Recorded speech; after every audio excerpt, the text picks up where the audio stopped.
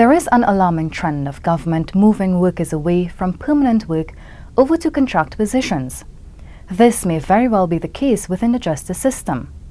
Concerns have been raised over the stripping away of benefits for workers who were switched over from permanent to contract positions.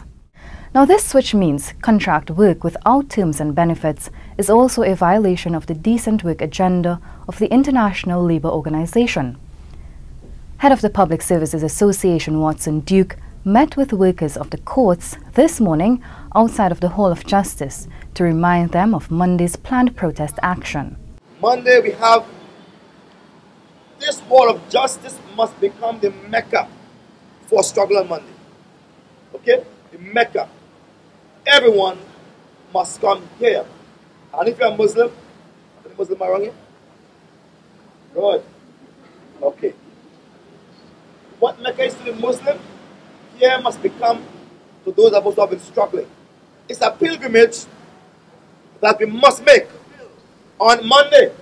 You hear me? It's a pilgrimage we must make.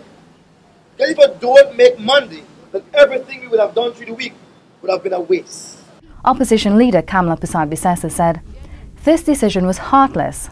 Well, despite the facts, Attorney General Faris El-Rawi says no one would be fired. However, Duke says he plans to address this in full on Monday.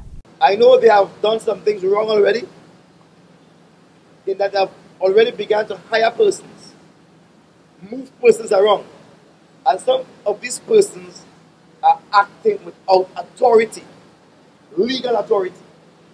But some folks are just glad to work anyway. Alright?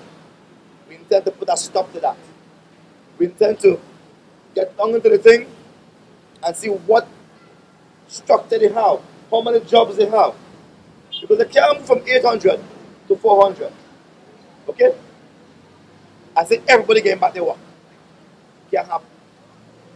So that's what we're going to do. Information revealed during a joint select committee in Parliament indicates there are over 13,000 contract workers at government ministries. In that regard, Duke further stated, so what we have done is to get senior council, have appointment at 11 o'clock, and we will be seeking to inject them. Alright? But it means we have to continue this because this thing is taking a good spot, you know. Someone told me this morning, they never knew that this thing will last so long. And they felt the government should have solved it already with 2 days of justice. But it's a battle of wills. Struggle is a battle of wills.